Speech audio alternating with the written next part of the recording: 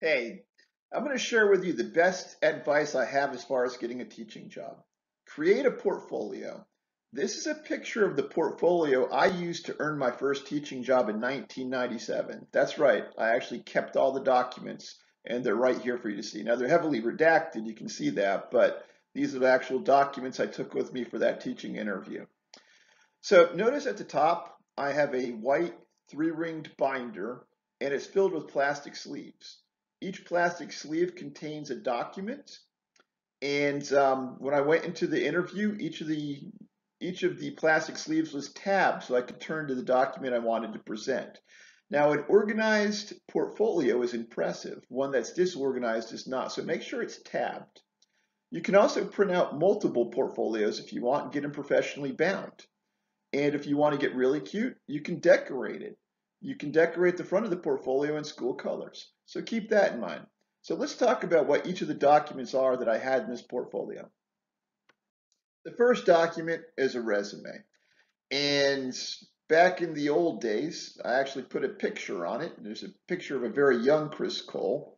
Make sure you have multiple copies of your resume. My first interview had two people in it. I was only expecting one. I've seen interviews where you've had six people conducting the interview. So make sure you always have enough resumes to go around. My recommendation, take 8 or 10 and put them in the plastic sleeve. They'll all fit there so that you can pull them out no matter how many people are in the room. So keep that in mind. Little pro tip for you. Now, I don't know what happened to my mission statement, but my mission statement is one of the things that got me the job. Make sure you don't have just the philosophy of education, but also a mission statement as well. I tell my students every year my mission statement when I start teaching them, which is to make the world a better place for my children by educating the future of America about the importance of the environment. That's my mission statement and has been for 27, probably 30 years now. So whatever your mission statement is, think about it, put it in there.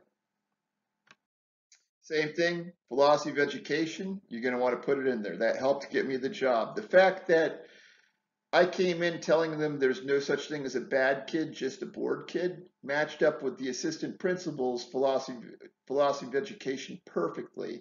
And again, I know that's one of the reasons I got the job. So make sure you put your philosophy of education in there and be prepared to talk about it. If you remember from the video how I aced the teaching interview, you'll remember that I had zero teaching experience, zero. Even my internship, I didn't do any teaching. I just kind of watched. So I had a deficit and I needed to make up for that because I was going up against 90 other applicants and they all had teaching experience. So what I did is I went back and looked at the projects that I did when I was working on my education degree. And this is one of the projects where I did a good job. And I put it in there to demonstrate that while I didn't have direct teaching experience, I had potential and I could be coached. And that's what I relied on this. It says something to the degree this is the best secondary unit I've ever seen presented by a prestigious professor. So if you don't have direct teaching experience, print out some of those projects or show papers and have something in there to be able to discuss what you would do even if you've not already done it. Lesson plans. This is a place where you can stand out. You can show the administration what kind of lesson plans you're going to be turning in. It shows your attention to detail and the type of planning you're going to do. So if you're a veteran teacher, you can actually give them actual lesson plans that you used the year before. If you're a new teacher, make up some lesson plans for a unit that you're going to teach so that they can see, administration can see what kind of teacher you're going to be and what kind of detail and diligence you put into your lesson plans. The portfolio is a great way to demonstrate your accomplishments and your expertise in your subject matter. On the left, you can see two documents showing my expertise in pygmy rattlesnake research and my ability to navigate the field as far as safety and diligence go.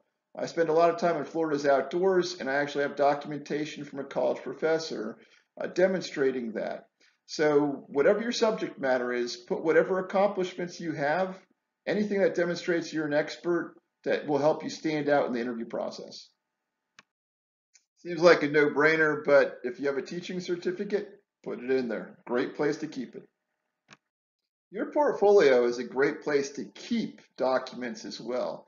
I have all of my evaluations going back to my first year of teaching in 1997. Each one is saved in a plastic sleeve inside of my portfolio. So I highly recommend you do that.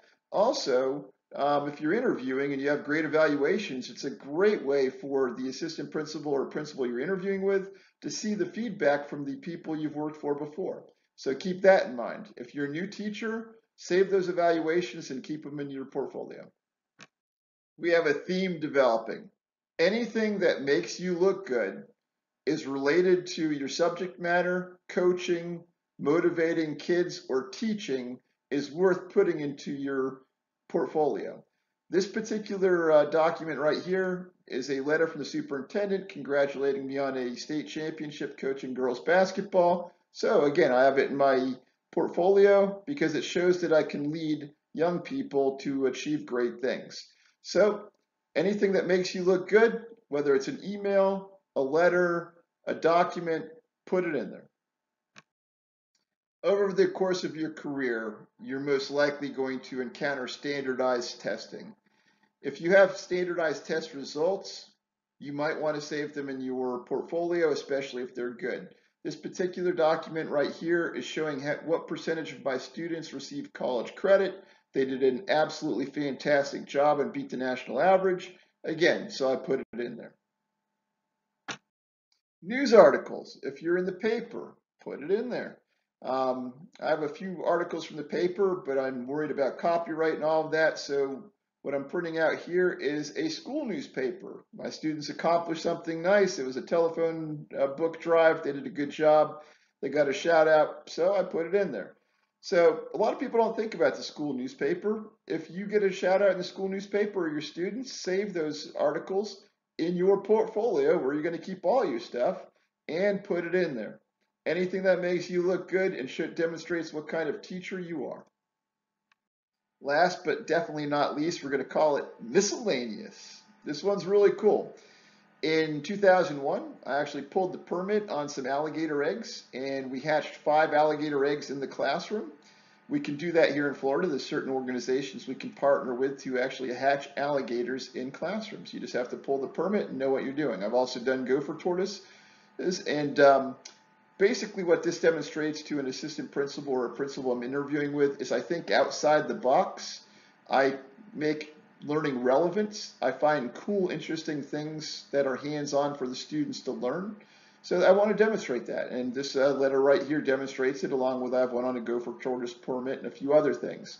So the moral of the story is this: anything that makes you stand out, anything that shows what kind of teacher you are, anything that shows your philosophy of teaching, any accomplishments that are relevant to teaching, coaching, your subject matter, or leading kids. All of those things are relevant. We're all going to have very, very different portfolios, but your portfolio is going to be awesome because it's about you. So find those things that will show who you are. If you don't have relevant teaching experience, show them what you're going to do instead. Plan it out. My first job, I got it because I planned the whole course out and showed them what it was going to be. You're awesome. Keep that in mind and have your portfolio demonstrate how awesome you are. If you have any questions or want any ideas, feel free to drop some comments in the comments section below. Happy to help out and maybe help you come up with some ideas. If you liked this video or learned anything from it, please hit the like button. Possibly think about subscribing. I'm going to be producing these all year. Most of them from here on out will be teaching tips and classroom management tips. Thank you for your time. It's very nice spending this time with you. Colster out.